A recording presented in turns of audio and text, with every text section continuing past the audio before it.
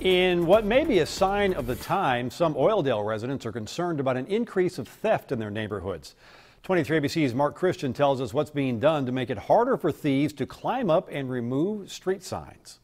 Residents have a lot of questions because no matter how many times they get replaced, it's ridiculous. They put them up in 3 days, they're gone. And it's anybody's guess as to what someone would use them for. A lot of people will hang them in their garage or their bedroom. Or who the culprits are. Just kids probably at night having nothing else to do. Well, the county has done something about the growing crime by raising the stakes. They are a little taller. It's not your normal street sign. Yes, they're kind of tall. After the county is notified of a stolen street sign, they will initially replace it on a standard 10-foot pole. However, if a street sign is stolen again, they will replace it with a taller pole, which is meant to curb further theft. I think that should deter them, but these people seem like they're quite adamant about getting them, whatever it takes. I've heard of people stealing street signs from the traffic lights, so I don't think a taller street sign would be too much of a deterrent. Now, the county started using the 12-foot poles about a year ago when they've noticed an increase in sign theft.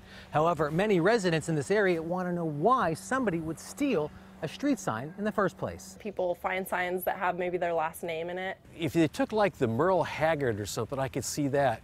But this is just Goldenrod and Twinleaf. Law enforcement says you could face misdemeanor charges if you are caught stealing a sign or they find one on your property. Mark Christian, 23 ABC.